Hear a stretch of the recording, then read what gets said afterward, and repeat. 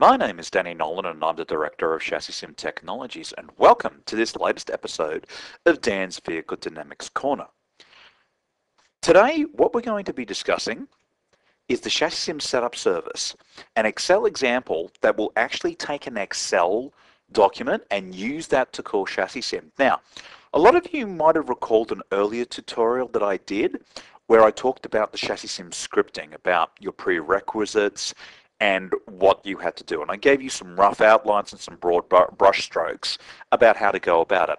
In this tutorial, we're going to be drilling down to a very specific Excel example. Now, the reason I'm doing this is twofold. Number one, to show you how to actually do this.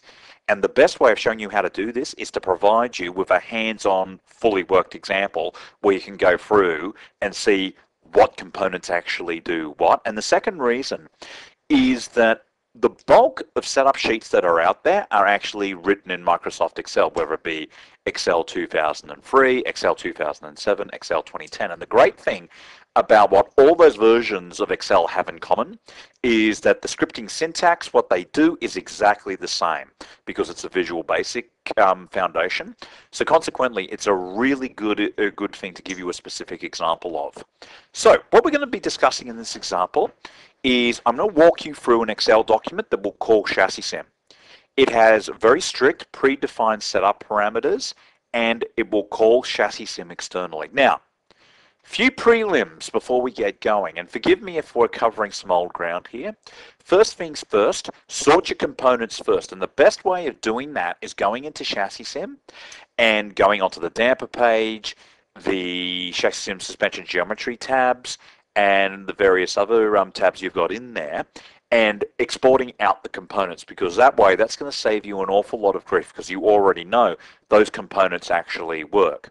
For those of you who are going to write stuff from scratch, remember you've got to insert both the carriage return and line feed characters.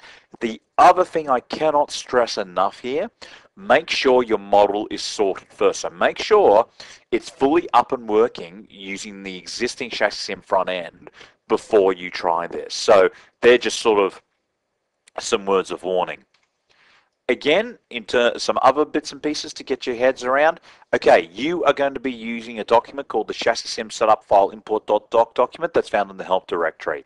It's pretty much got everything you'll need to run the ChassisSim scripting in that file. So I would make sure that you would give that a very thorough read. Now, in terms of debugging problems, the two major files that you're going to be working with ChassisSim scripting, and which we're going to discuss just in just a moment, is going to be the setup file and the batch file. The great thing about these files is that they are INI files. What that means is if you run into problems, don't panic. The best thing that you can do is simply take out the bits and pieces that are not working. That is something that's really, really, really key. If you take out those bits and pieces that aren't working, you can actually debug your problems very, very quickly. So again, I realize I discussed this in my last tutorial on this, but I really wanted to ram home that point. So, what does this Excel sheet I'm about to show you do? First things first, it will go through, you can put in your setup. Once your setup is in, and you click on the Start Simulate button, it generates a file called setupfile.txt. This is the setup file. It contains the setup information that will basically be called by ChassisSim. It then generates a file called batchfile.txt, and that contains your circuit and data information. And lastly, what's going to be run is a script in the VB basic version of Excel called application value or app-val shell C ChassisSim technologies ChassisSim executable, and it will call the batch file. That is what's going on underneath the surface. So, what's actually going on here? Okay, so what we've got here is when you install ChassisSim, you're going to see a document called ChassisSim Setup Service version 2.xls. So what I've done is I've already opened this document up. And so what we've got here is that we've pretty much a glorified setup sheet. So what we've got here is we've got a thing that we can pretty much choose from a predefined list of springs. We can choose from a set of existing bump rubbers, and we can choose from a set. We can specify our dampers using a set of predefined bump clicks for low speed bump, high speed bump, low speed rebound, high speed rebound. In terms of specifying gear ratios, you choose from a set of predefined gears. And lastly, for your aero, you choose what your particular downforce configuration is, and then you choose whatever your front your front wing is. And the great thing is, if you go up to and if you click on save, what the great thing about what we have just done here is that has saved your particular setup. And the great thing about this is that you can have as many of these Excel documents as you want. This is pretty much, we've given this to you as a template, but honestly, let's just say that you are working on a setup, say for Sebring, for instance. You would save this as setup Sebring, or whatever you wanted to do. Now, so that covers your setup. Your simulation tab covers your list of predefined circuits. You've got then you've got your data options where you can put in your car name, your short comment, your long comment. Choose from your list of data logging options that includes PyToolbox, Motec, Bosch, Magneta Marelli, Atlas, Competition Data Systems, and AIM. And then lastly, to simulate, what you've got to do here is all you do is click on the simulate, and just show you what's going to happen here is I'm going to click on simulate. There's some debugging thing I've put in. And what's going to happen here is that ChassisSim has been called in the background. Now that's going to be there for about a minute or so while it goes off and ChassisSim does what it needs to do. So what you'll find is at the end of that little what's running is ChassisSim is running in the background. So we'll just give that a minute or two. And when it is done, that's going to disappear, and that's generated your setup file. So pretty much, this is a very, very simple version that, for all intents and purposes, supplants the ChassisSim front end for running your typical setup sensitivity running your typical setup sensitivity analysis. Now, one point that I want to make crystal clear here. This is a great tool for going through and it's just finished running. This is a great tool for going through and greatly simplifying what you need to do in terms of selecting your springs, and because I've given this to you as a direct example, you can configure this any way that you want. However, and I want to make this point really, really crystal clear, this does not replace the ChassisSim front end for the higher modeling features. So for example, if you've got to do things such as your tire modeling, your aero modeling, things such as your setup optimization, you still need to use the ChassisSim front end. Where things like the ChassisSim setup service fits into the pecking order is, for example, if you're the engineer who is responsible for generating the simulations, this is typically what you do with this is the thing that you will turn over to the race engineer. So if they want to go off and do simulation, they can do it using a very simplified front-end analysis that is calling ChassisSim from the back end. However, make no mistake, before you start to play with this, make sure you get real comfortable and real familiar with this and the vehicle modeling process first. If you do not have this sorted first, then this is going to be a complete and utter abject miserable failure, and I cannot stress that point enough. Now, so this is pretty much your setup and simulation tabs are going to be what you will spend your time in terms of the day-to-day running of this. However, let's now talk about the mechanics of setting this up. So first things first, what this will do is when you install ChassisSim, if I go on to ChassisSim Technologies, it's ChassisSim version 3.2.7. If you go on to Help, there'll be an Excel Resources tab. So obviously you've got the ChassisSim Setup Service. There's a Word document outlining the nuts and bolts of this, but you'll also see this zip file called dolara f310.zip. So what you will do is that you'll extract this to a directory of your choice. So I'm just going to extract it here. And so what I'm going to do is under ChassisSim Technologies, you'll see I've already done this. I've got a directory called Models. And in that Models directory, I've got a folder called Delara F310. Now what I can do here is, if I go back here to help to Excel resources, I can simply copy that, go to the ChassisSim version 327, the ChassisSim Technologies folder, under the directory Models, make sure you get the caps right, and then I can paste it in there. Now I'm not going to do that because it's pretty much identical and it's pretty much a waste of time. Now, in this folder, here's the structure of this folder necessary to make it work for this particular setup folder. And you'll see this this outlined here. So what we've got is ChassisSim Technologies Models, car name. So we've got the default car name, carfilename.car. And when it's done, it'll generate a file called setupfile.txt. Now, there's a subfolder called front, and in there you'll have springs, dampers, bump rubbers, suspension geometries. Under that, you'll have kinematics, Ackerman pushrod. It is in those folders where your ASCII setup files go. Ditto, the same structure is repeated with the rear, the front third spring, and the rear third spring. The engine, and in terms of aero, you'll see the same thing for your CLA, CDA, and aero balance files. One thing to point out with your aero balance files, make sure that those aero balance files are specified as percentage divided by 100 as opposed to percentage. It's sort of a hangover from the ChassisSim version 2 days, but you get used to the transition very, very quickly. Now, let's now talk about pretty much the things that you've got to set up. Okay, first things first, you've got to set up your file location. So, you put in your root directory. This is basically ChassisSim Technologies Models. This is where ChassisSim is going to be writing things like its setup files, where it expects to see and it also expects to see your ASCII setup files. You've got your car name, you've got your base car file, you've got the name of your setup file and the same of your batch file. The ChassisSim executable, this is really important. Make sure that you go through and specify where that is.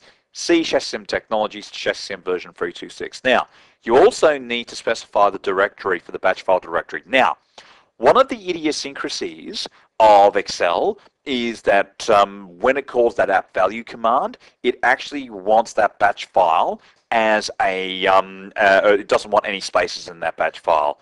The whys and wherefore of that you can quiz Microsoft over, but that is where you set that up. So if you're just using installing ChassisSim into ChassisSim Technologies, I created a directory called ChassisSim Technologies where the batch file the batch file lives. What some of my other customers do is that they'll install ChassisSim into a ChassisSim Technologies without any space. So look, it's up to you, but this is pretty much the mechanics of either do. Either way will work just as well. So no need to feel particularly nervous no need to feel overly nervous with regards to that. It's just there as an option for you ready to take for you ready to use. Now, let's now talk about the components that are going on underneath the hood. So first things first, you've got the front spring. So here you've got a zero-based index indicating where your front left spring selection is.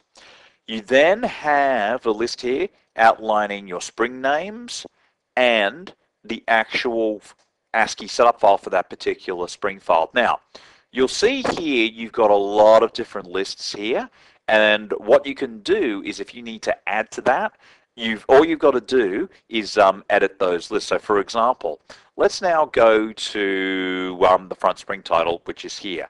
If we go into insert name and define, you'll see our front spring title where you can specify from A7 to A11. So if you need to expand it, that is readily available to you, and you'll see that for pretty much all of the titles there.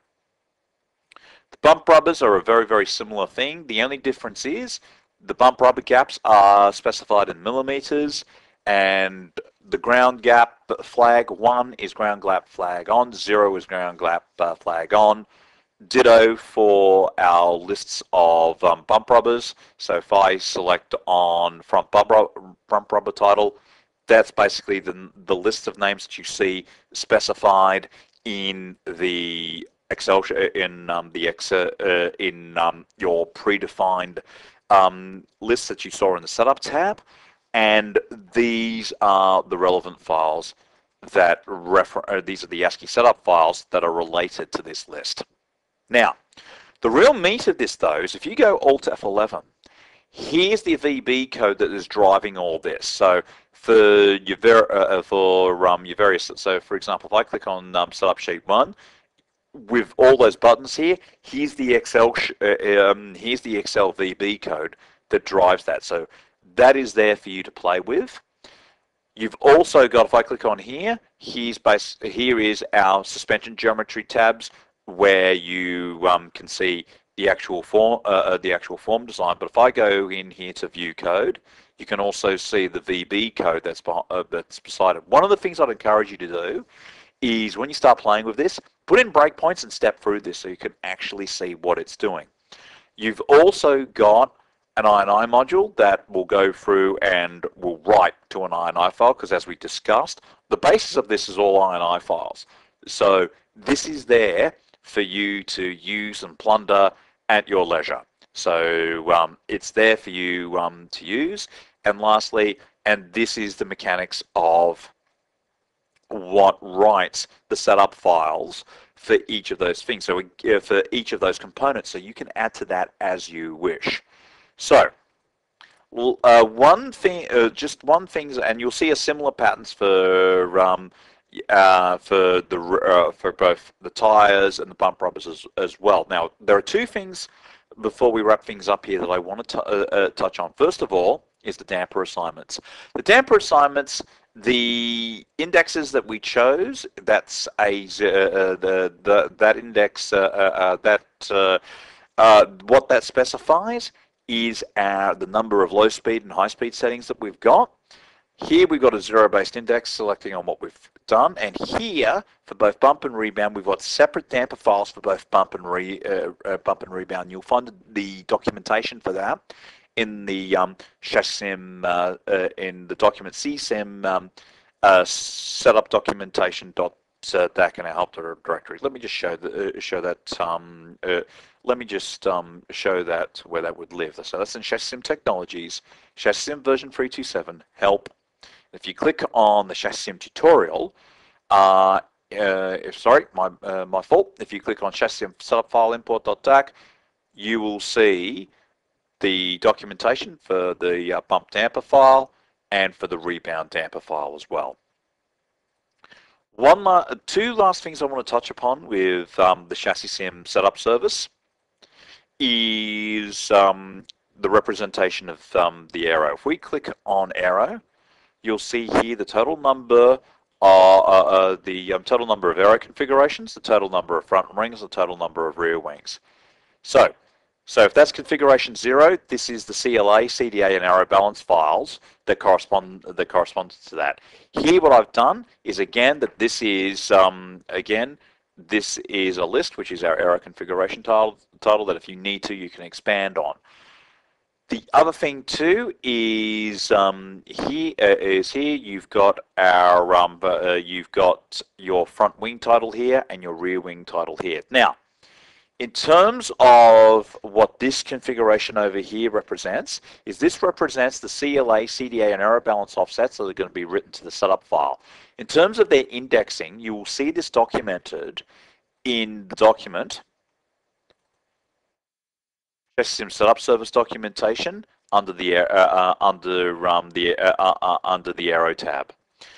But just to walk you through,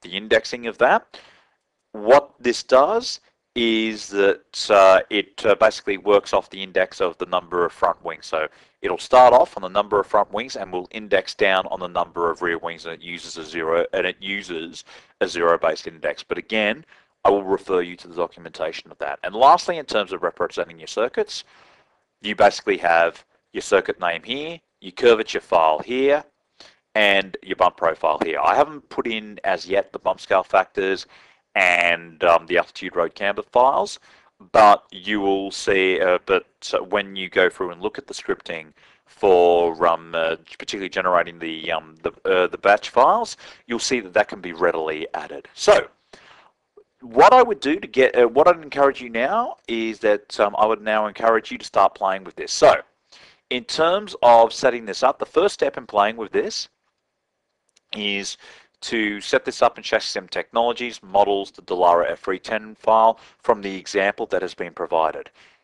Then run a few simulations, get used to it in terms of what it can do, and then start modifying it for your own ends. Once you start to do this, you're going to see that this is a very powerful tool. But again, what I've given you here is a basis. Your next steps from now is to take this Excel sheet, play around with it, modify it to your needs, and just see what a powerful tool this can be, particularly in terms of something that you would turn over to the end user. Give that a run, and I look forward to, and because the great thing about this is this has also been added to the latest install of ChassisSim, which is ChassisSim version 327. So knock yourself out. It is there to be used, and I look forward to catching you on the next episode of Dan's Vehicle Dynamics Corner.